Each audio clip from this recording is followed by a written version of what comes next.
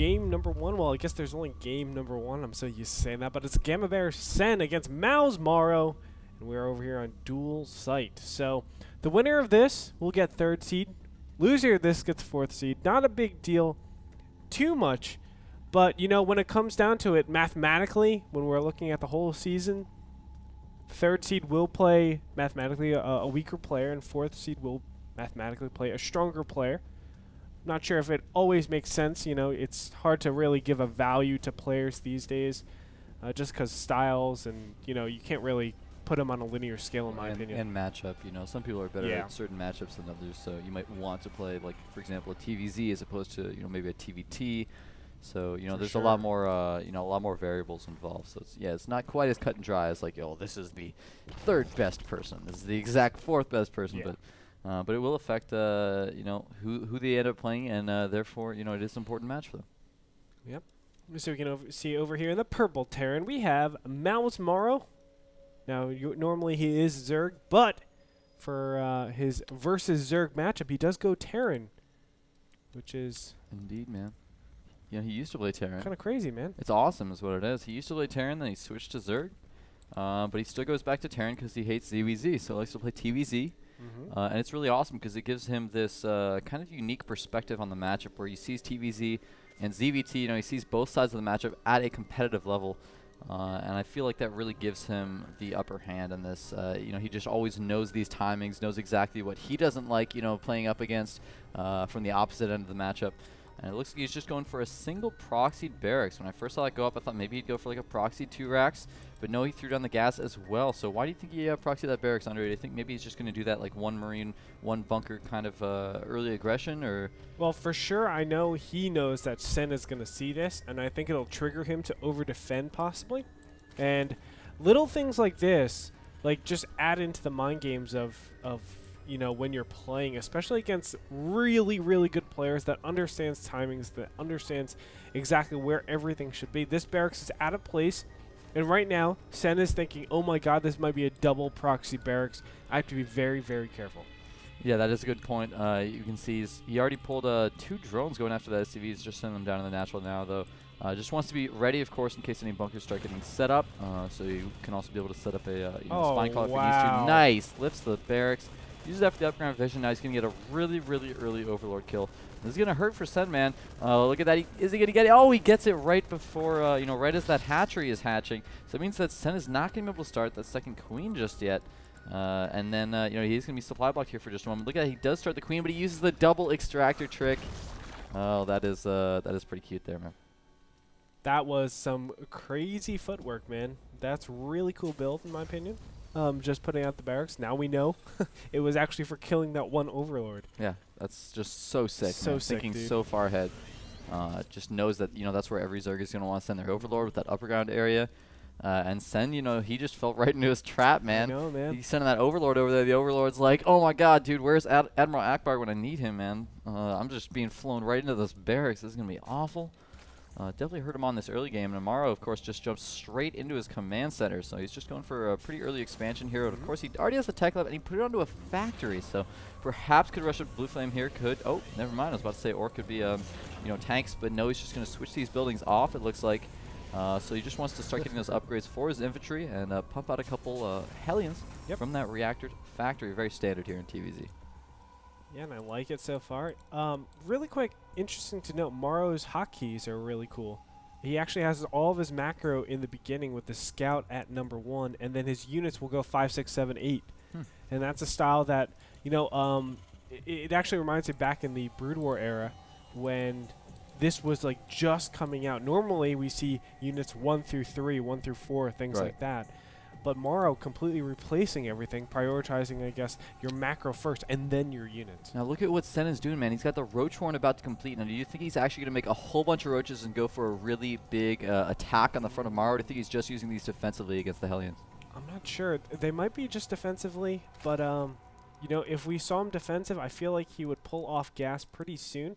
he is going up into a lot of gas. Well, there you go. 7 roaches out on the way, and he's still making gas. So I do think this will be some sort of very, very huge aggression. Yeah, he's just going to try to counter this build. I mean, so many Terrans will go for this Reactor Hellion expansion, and it can leave you a little bit open to some roach play. You know, Hellions and Marines, neither one of them are all that effective against roaches, just not really cost effective. So there, he's actually seen the roaches. We'll see how he actually defends. I would expect him to maybe start making some Marauders. We do see one queued up from that barracks. He's just finishing up that Marine first, and there's the bunker on the way on the upper ground. So looks like he might just go ahead and abandon his expansion down here at the natural and you know, just defend his ramp. I think that's a smart move. I don't think he would have been able to defend the natural all that easily, and I like that he sent those Hellions down there, man. So he might just be able to go for a counterattack while Sen is you know, got his pants down. Now what this counterattack will do is let him know if there's any incoming Zerglings as well, or if there's some sort of you know, of macro play. Also, he will be able to threaten a little bit, but he does have control of the Zelnaga Tower, so it's looking really good for him. Actually, these Zerglings are going to spring out into action. Morrow will see it, and the roaches are approaching that front. Yeah, he's got to be careful. They went over towards those supply depots, but he sees that there's actually a bunker with a Marauder in it. Oh my gosh, these Hellions, man. He's got to be careful that he does not get these surrounded right now. A couple of them are going down to send. Oh no, a missed micro sends that Hellion right up against that wall there. Gets killed off pretty easily. Now he's just down to that one Hellion. Morrow's in a lot of trouble here, man. He hasn't done that much damage. He's had his expansion denied, and Sen is just looking like he's in total control of this game. Yeah. Well, Sen has map control for sure. Income tab, let's go ahead and look at that. 36 to 34, so they're quite even. Of course, we don't have an expansion coming out for Morrow anytime soon, just because it's being denied. But these medevacs are out here, and that will give him a little bit of space. Hopefully, he can just start to push down there. Yeah, I'm actually surprised that Sen's being a little inactive with these lings, just leaving them out in the center of the map. But of course, they are so speedy. If he sees units move down the ramp, he could bring those over there. But I would expect he'd want to have them in place to defend those roaches in case a whole bunch of infantry just stims down and starts picking them off. But oh, there we go. He's now bringing them over. But this deny of the expansion from Morrow is causing him some huge problems right now. He doesn't even have it landed to be able to drop mules, so he's at over 50 energy right now, unable to use that. And meanwhile, you know, Sen is just getting further and further ahead. I would expect that, you know, once he lets go of this contain, he'll probably go ahead and take a third. I mean, he already has his lair halfway done, so do you think he's just going to rush up to Muta here and really punish Morrow, since Morrow has to commit to being able to defeat these ground units? You know, I've been a huge proponent for Zergling, Baneling, Roach on this map. I really think it's a great way to start out, get your third. I think, you know, Sen will stick on this type of play. We do see him getting a Baneling nest, and here we go. Morrow is actually pushing out. A lot of Marines stimming out. And Sen knows it's just too much. He has to back up. These roaches just get completely decimated, and the Zerglings are just going to run around. Are they going to go for the counterattack? It looks like they might. Yeah, there he goes. He's going straight in here, and Morrow's units are a little bit out of position, but he sees it with that one Hellion.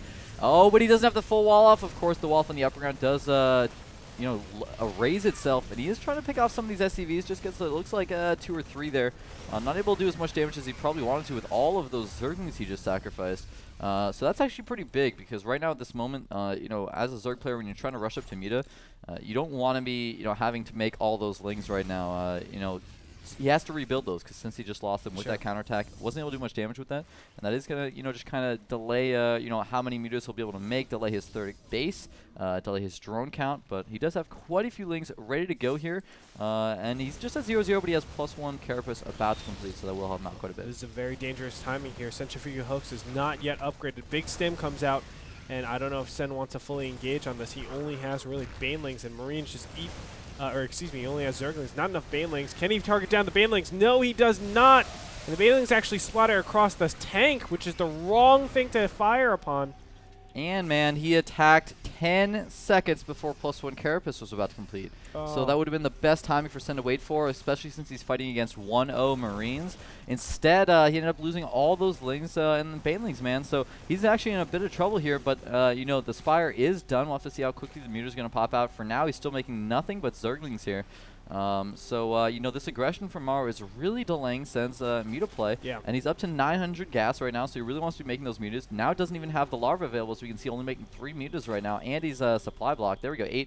8 Mutas are on the way finally, but that was a great play by Morrow, just delaying everything that Sen was trying to do. You know, I haven't been a huge fan of these delayed Mutas. I know it's been getting a little bit more popular these days. the 13-minute muta timing around there when you get your hatchery first, and it just delays your mutas that much. You normally are able to get a faster third, though, and we don't see that at all this game.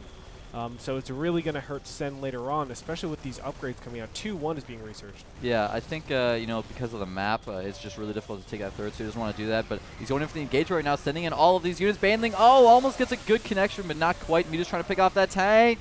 He does get the tank, but he's got to be careful because the Marines are still alive for Morrow. These 1-0 Marines doing so much, and I love his continued upgrades, man. With the double eBay, he's got a 2-1 already halfway done, and Sen's only upgrading one at a time with that one Evo chamber. So he's going to be at 1-1 against 2-1 Marines, soon to be the afterwards, you know, 3-2 against, maybe he'll have like 2-1.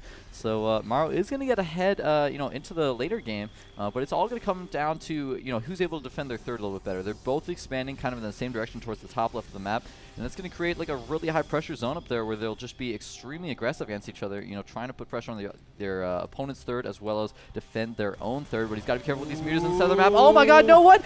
He flies right over all the Marines. Oh no, he loses almost every single mutalisk without doing any damage. That could be game losing, Andre. Dude, that was, I was just about to say, that is game ending right there. To lose that many mutalisks, you basically say, I can never harass you, as if the upgrade advantage for Morrow wasn't enough. Sen donates all of his mutalisks all the way over, and this is just a bad situation for him. Where does he now commit his gas? Does he try to get more mutas, or does he just try to defend and get more banelings? Either way, it's a bad position. Morrow is going to press on his advantage and take out this third.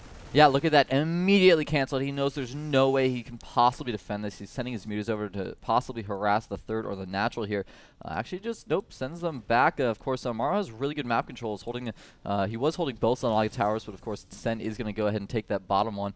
But mutas are going to fly over towards this area between the natural and third. Actually, one tank there, but there are Marines in a bunker. Oh, he's got to be careful, man.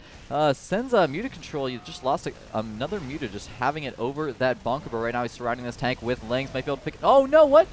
Doesn't actually do the last amount of damage. There we go. Picks off that tank. But look how low that muta count has gotten yet again, man. He's down to 2 mutas. He was just at, what, like 10? And then he just lost another 8. And think about how much damage he did. He killed 1 siege tank. Yeah. That's it. He's just been... You look at the units lost tab. It's absolutely disgusting. Man. That's all you can do is sigh, right? Yeah, 3,700. It's just... It's too much at this point.